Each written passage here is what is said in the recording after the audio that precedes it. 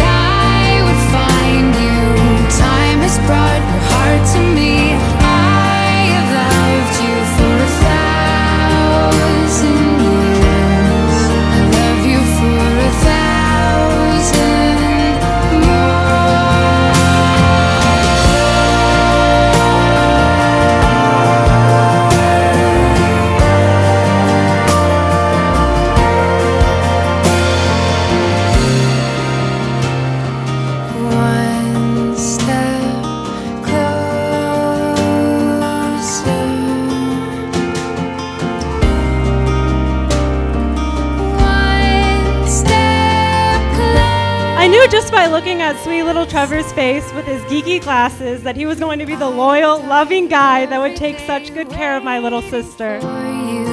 Darling, don't be afraid. I have loved you for 1,000 years. I love you for 1,000 more. And all along I believe this guy right here would do anything for me, without a doubt, and I know for a fact he would do anything plus more for his lovely new bride and little JD.